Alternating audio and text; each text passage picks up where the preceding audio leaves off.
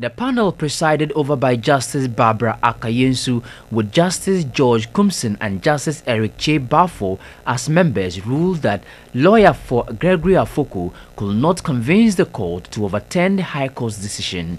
Gregory Afoko, who is one of the accused persons standing trial for the murder of former Upper East NPP chairman Adams Mahama in 2015, challenged the decision by an Accra High Court to revoke his bail. A High Court judge, Justice George Buedi, on March 14, 2019, granted Gregory Afoko bail in the sum of 500,000 cedis with two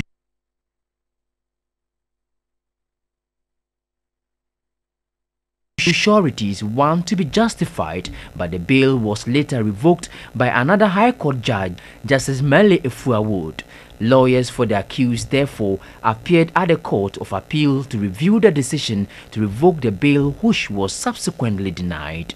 In advancing his argument, counsel for the accused, Stephen Sowachawe, cited a nolle prosequi filed by the Attorney General on January 28, 2019 that sought to discontinue Afoko's trial after it traveled for more than 3 years as basis for the revocation of the bail.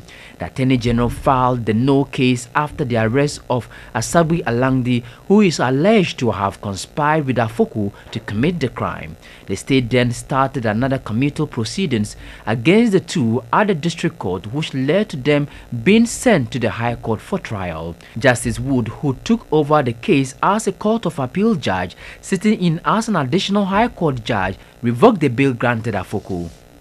This was based on the AG's argument that the circumstances that led to the granting of the bail had changed. Adams Mahama is said to have suffered severe bodily injuries after a substance suspected to be acid was allegedly poured on him in front of his house in Bolgatanga on May 20, 2015. He later died from the injuries at the Bolgatanga General Hospital.